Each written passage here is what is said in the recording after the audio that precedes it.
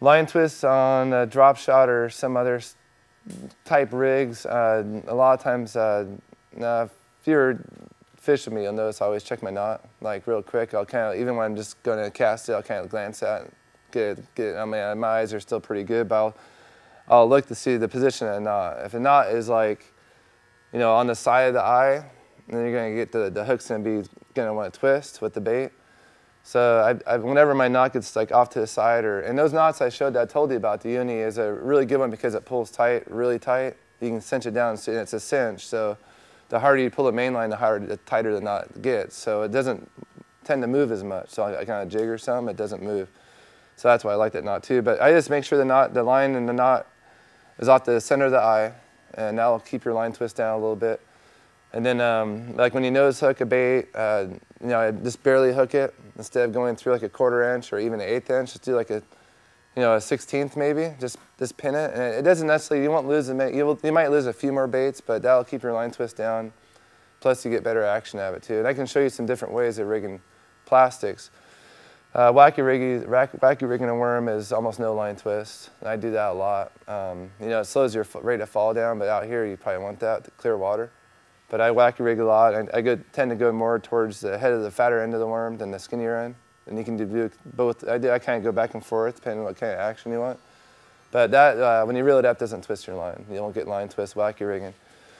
But if you do get line twist, which I do, no matter what I do, I take the worm off, make sure your knot's straight. You know, just have the line of your knot straight off the end of your hook, the eye of the hook, and then kind of make sure everything's nice and straight and cast it out.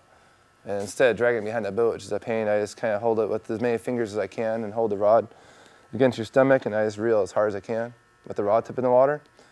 And that will push all the twist out. And it usually takes one cast and get a bunch of it out, like it'll spin real hard. And usually when it gets to the boat about 6 feet off the tip of the rod, just hold it up.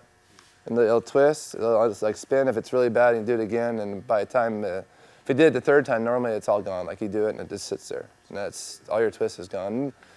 Like at Erie and stuff, on nose hooking, I might do that 5, 6 times a day. But a total, it might take me a minute to do it, to fix my line. And I don't like the leaders and the swivels, and I don't like doing the braid, the fluorocarbon. I don't like the way it feels.